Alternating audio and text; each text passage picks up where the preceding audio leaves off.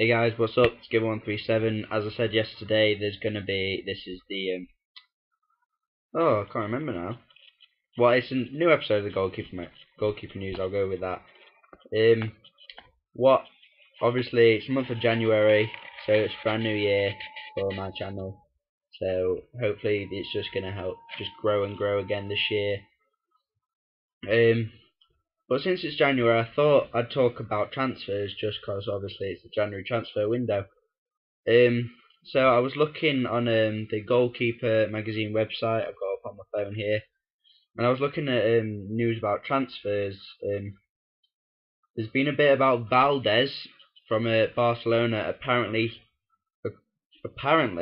he might be going to Liverpool or even Man United. So if any of you subscribers are Man United fans, would you want to see Valdez at your club? Same with you Liverpool fans, would you want to see him there? There's another story about Pepe Reina going to Atletico Madrid. There's Wigan have signed Joel Robles from Atletico Madrid on loan, so he's going to be competing against Al Habsi and Gus Pollett for the #1 spot. I think there was another one about Fulham.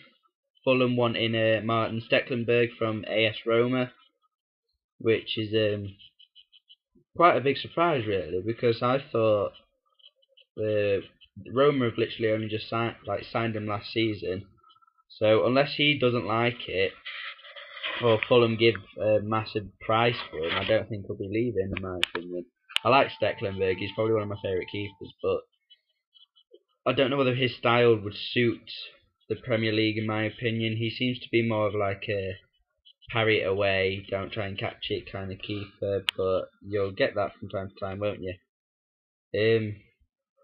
I was also I got quite bored during my revision yesterday, so I started looking up statistics for goalkeepers, and I was looking at transfer records, and obviously if you lot are into the know like I am, Gianluigi Buffon still holds the record for the highest price for a goalkeeper.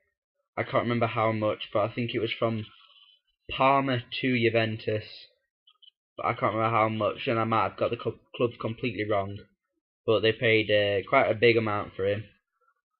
Well, I think the biggest transfer within the United Kingdom was Craig Gordon from Hearts to Sunderland for 8 million, I believe.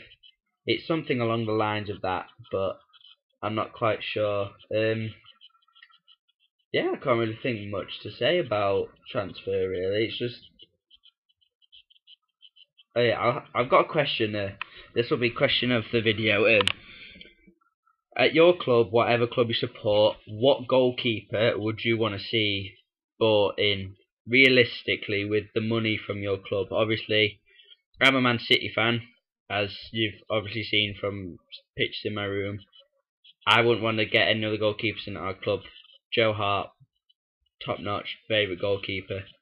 But since my local team's Sheffield Wednesday, Championship level, I would quite like to see Kasper Schmeichel or Luke Steele, possibly, at the club, because those are probably my two favourite goalkeepers in the Championship at this moment in time. But yeah, it's been another episode of the Goalkeeper News. I hope you've enjoyed it. Remember to like and comment down below, answer the questions, and then subscribe up above if you haven't. I'll put the links to my Twitter and to my Facebook down below so you guys can go and check them out. But yeah, it's been your boy Goalkeeper137, and I hope you enjoy this episode of the Goalkeeper News.